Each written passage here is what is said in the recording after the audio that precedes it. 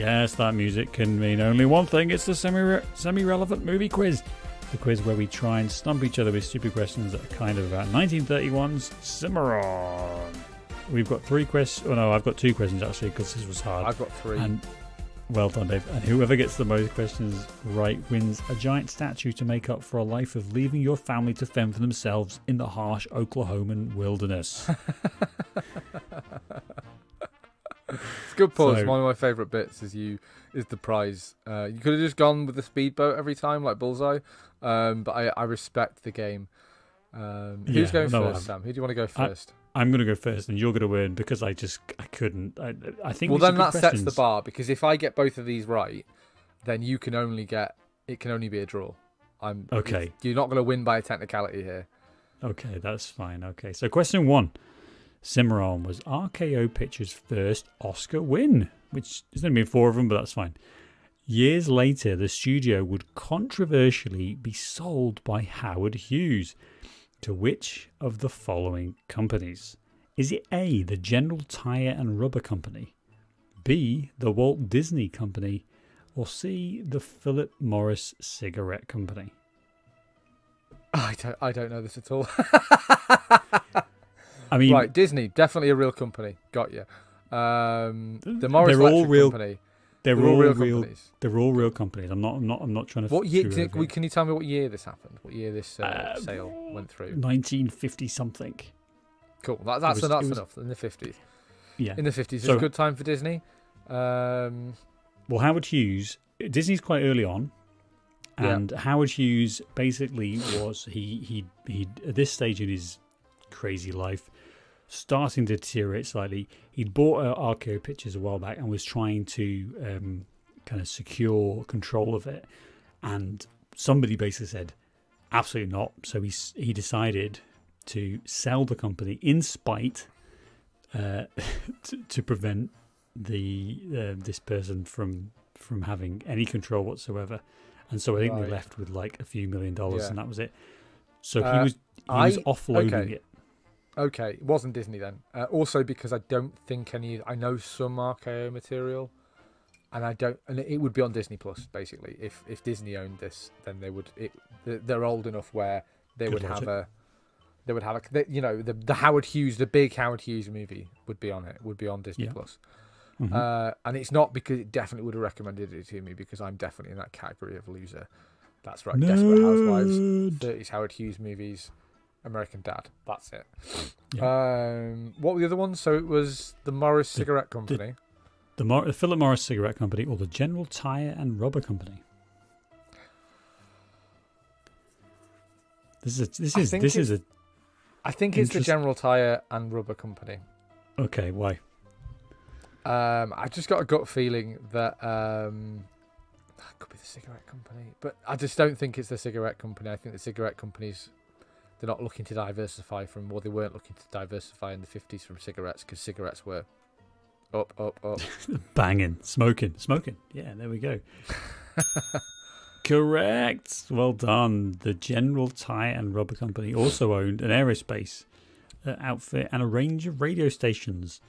And they, I think they sold sold loads of assets and eventually sold the company, sold RKO off not that long afterwards. So there we go. Not the most bountiful purchase you've ever seen. So let's go to question 2. Irene Dunne, who plays Sabra Cravat in this movie, was nominated for an Oscar 5 times, but never managed to clinch a win. Which one of these 3 other actors has also been nominated but never won an Oscar? A. Julia Roberts, B. Laurence Olivier, or C. Glenn Close? That's a good multiple choice selection. I know what I'm doing. This is why I only got 2 because this took me fucking ages to get these right. I feel like Julia Roberts is a funny one because that's the obvious, like, she's absolutely on that line. Like, you could almost call it the Julia Roberts line of, like, long career in leading roles, wildly popular, made loads of money, doesn't appear in a lot of good movies. And therefore, like, but then Glenn Close kind of similarly, maybe not the bomb of Roberts, but she's also appeared in a lot of movies that I would say would have got her a nomination. Like your better quality of movies, but not necessarily the win. Maybe because exactly the nomination. And Laurence Olivier feels like a trick question sort of answer where, God, I can't believe Laurence Olivier never won an Oscar. And just this isn't a trick question where all three of these people got nominated 5 times and never won an Oscar, is it? Listen. I just have to ask. I just had to ask. I'm being very fair with you. Very fair. Would never do that to you, Dave. Unless it would be really funny, in which case, strap in. Well, no, what's happened, though, according to the rules, and the moral rules, because I'm a white man, therefore I set the moral rules, that's what all movies tell us, is that because I've asked you outright if that's the case, because that would be where I'd lean, is that's the answer. It's a trick question. Because I've asked you, it's fine. No bullshit. No trick question. I promise on our I can't think of loads of Glenn Close. There's that movie. Is it Glenn Close where she's a bunny, but she literally boils a bunny. That feels like it might have been a terrible movie. Yeah, Fatal Attraction. Fatal Attraction. I don't know if that's sort of Oscar buzzy movie. Maybe. Right, I need an answer. Come on. I'm just gonna go with Julia Roberts. This feels like the safe place. Julia Roberts. Julia Roberts is incorrect. It was Glenn Close. Son of a bitch. I know, it's very disappointing, Dave. So, Julia Roberts has 4 nominations and 1 win for Erin Brockovich. Oh, fucking Erin Brockovich. That's the one where I was like, that either got no Oscar buzz or fucking all of it. Yeah, it did it.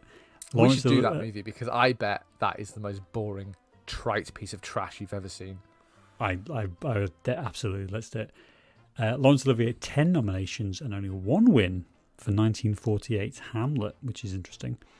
And Glenn Close, 8 nominations as recently as 2020, but no wins yet. So that's a pretty justice for Glenn Close. Smattering of applause for Glenn Close and for you, Dave. So that's 1 point, and I look forward to trouncing you once again. Let's do it. Right, well, I'm excited. So my 3 questions. I like to dig a bit deep here. So this is a Western movie. And who's our favourite Western star that we're always giving shit to? That's right, John Wayne. Howdy, Pilgrim. Okay, here we go. It's unclear whether he ever actually said that or if it's just something that we and American dads say. John Wayne was an amazingly prolific actor. He is maybe the actor who represents Westerns because he was in so many of them. How many Westerns did John Wayne appear in?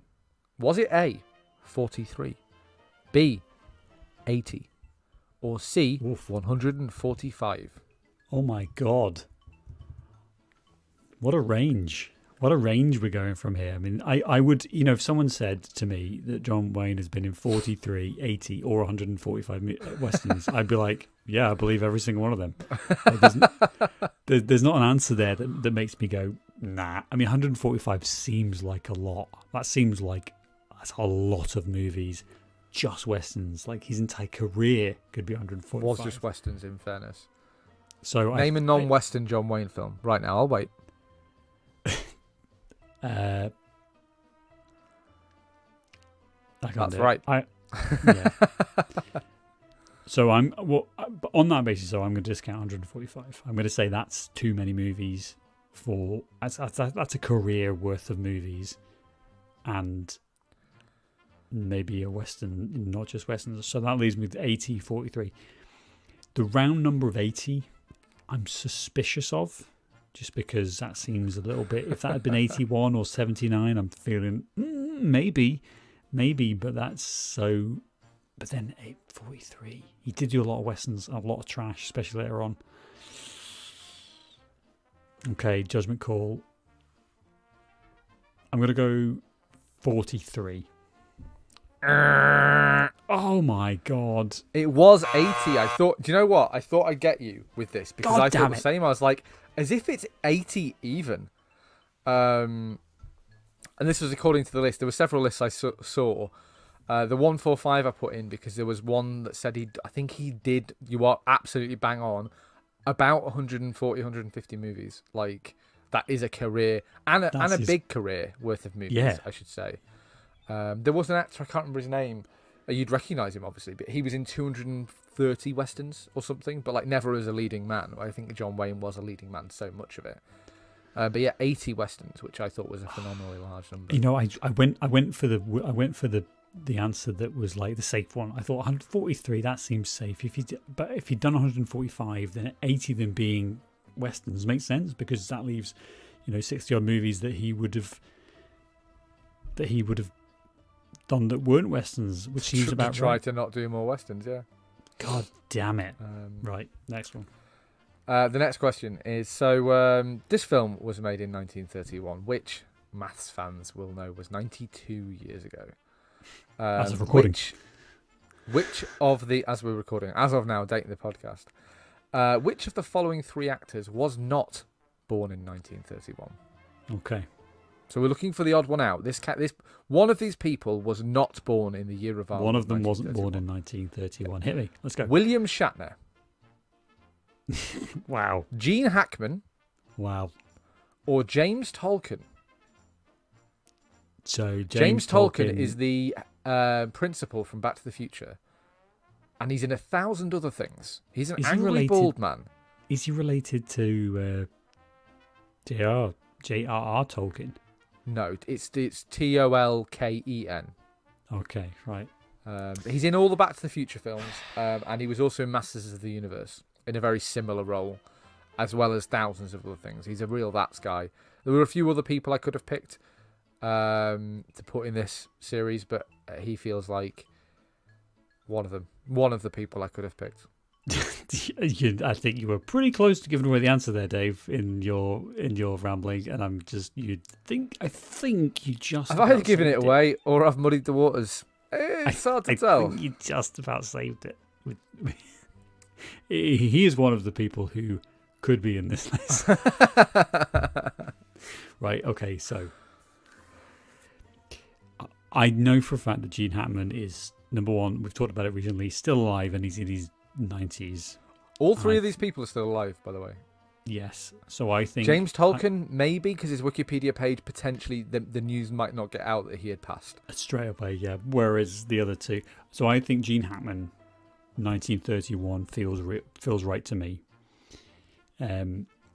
So the principal in Back to the Future, you say, I did not know who that was. I thought you were talking about the son of J.R.R. Tolkien. I really did think you would know who that was. No, I don't know why, but James Tolkien is a name that I know. I love seeing him in movies because he's always playing the same role, and it's like angry, old, bald, short white man, and it's fantastic. One of my favourite actors. Yeah, so I think he's potentially. I think he's potentially 1931 material as well, just because of where he sits. He's probably in his late 40s, 50s in Back to the Future. So Carry the Noodle, he must be around 90 odd now. He must be. Shatner, I think, is a little bit younger, just a little bit. I think he's maybe like 37 or maybe 40, like. So I'm going to say, God, I'm going to kill myself if I got this wrong. I'm going to say William Shatner was not born in 1931. I feel bad about this one, Sam, because I feel like your methodology is really good, but is not really playing into the premise which I've got. So you're wrong. Fuck off. William Shatner and James Tolkien were born in 1931. Gene Hackman was born in late 1930. Oh, fuck you. I was thinking, because I was looking at, I was initially going to, here's what I was going to do, here's to explain this to you. I was initially going to have actors who are 31, I'll just have the word 31, except going down the list, I didn't know who any of them were. It's a semi-relevant movie quiz. It's in the title. Yeah. Fuck you. And I was that's going ridiculous. to test your knowledge because Leonard Nimoy and William Shatner were born in the same year. My initial question, which you wouldn't have known the answer to, was going to be who was born closest to the premiere of this film. But that would have just been like literally looking on Wikipedia and knowing what month these people were born in. And there was like Gene Hackman is somebody who I always think of as older than he is, and I do the same thing with Shatner. I think Shatner is younger than he is because of all the plastic surgery, basically. The fact that he hasn't disappeared from our TV screens. He was in space. He was in William space. Shatner was born in 1931. As was Leonard Nimoy, but I thought that might give it away because he might know that they were the same age. No, I didn't know that. Shatner was in space. Also 1931, Ian Holm, which I almost put, but I decided not to put any dead people in there. You know the problem is that like because of I just think of Ian Holm being Ian Holm in 45, yeah. In born in the Lord of 60s, Rings, right? Or Ian Holm in Alien. I'm like, he's fucking dead. Like he's and Gene Hackman should be dead. This is why it's a good question, because what I should have done really is I should have picked an actor who stopped acting when they were in their 40s, and then you would always think of them as that age, and that's something that obviously Shatner, we're aware of how old he is, Hackman as well because he worked so late and is somehow still alive, and also looked 50 when he was 20. Yeah. I think I do a massive fuck you to you, Dave, for tricking me with that 1930. And when was he born in 1930 exactly? Gene Hackman.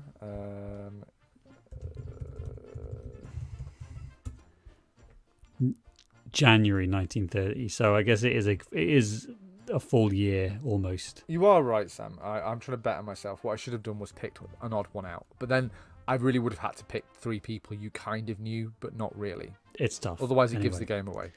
So I'm 0 for 0. So if I get this next question right, then we tie. Which is correct. Probably considering that I only had 2 questions. You have a 33% chance of getting this answer correct. Otherwise, you win. This movie was 124 minutes long, according to Wikipedia. And boy, did it feel all of its 124 minutes long. Now, 3 other Westerns, according to Dave Research, have won the Best Picture. Right? The 3 movies are True Grit, Dances with Wolves, and No Country for Old Men. Right. One of these movies is shorter than Cimarron, and the other 3 are longer. And the other 2 are longer. Which of these 3 movies, I'll read them out again in a second, which of these 3 movies was shorter than Cimarron? Oh my god. So we have, to be fair, in chronological order, Dances with Wolves, True Grit, the newer one, and No Country for Old Men. I think it's the newer one. Let me just check that. Yeah, this is such an amazing question. This is such a stretch, and it perfectly typifies exactly what we're trying to do with this quiz format, doesn't it? Because this is just exactly, it's so barely relevant. Right. So one of these movies, True Grit, is the new. It is the new True Grit. Not the John Wayne one. Confusingly. So 21st century True Grit. So 1990 Dances with Wolves, 2007 No Country for Old Men, 2010 True Grit. Okay. Right. Well, I'm going to go with our general theory that movies are getting longer. So Dances with Wolves, I've not seen. We should probably do at some point if we, we will because it's the Best Picture in about 7 years when we get to this one.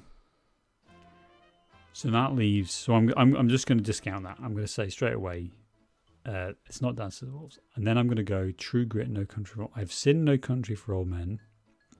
I've not seen True Grit. Ooh, I do remember. Yeah, I know. I do remember I do remember No Country for Old Men being, hefty and worthy and lots to say.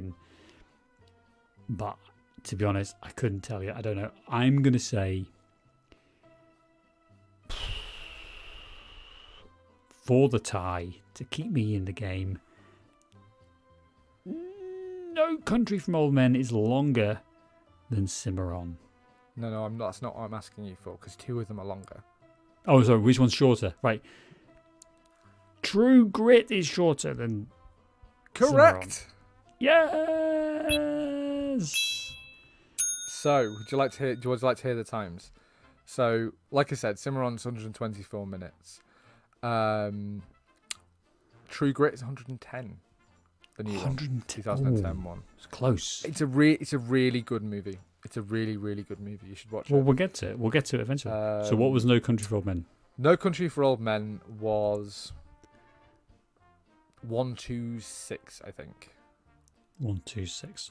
So a bit close. Close again. Dances with Wolves.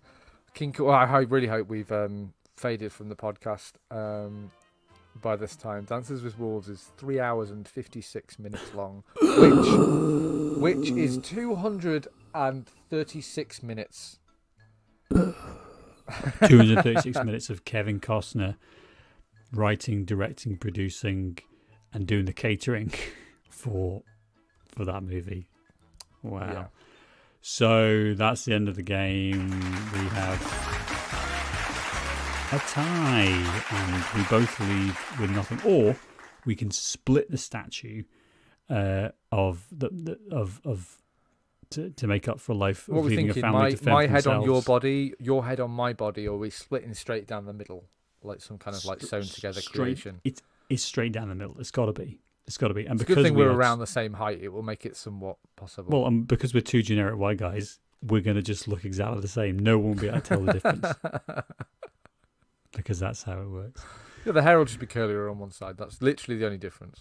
Yeah, that's fine. It's fine. It's I think it's a good place to be. So we have done it, for fuck's sake. We've got through this goddamn movie. Let's just remember the standings. So technically, and I do mean technically, I'm ahead. We drew this week. Not. Shut up. We drew this week. I won last week because I made my questions impossible.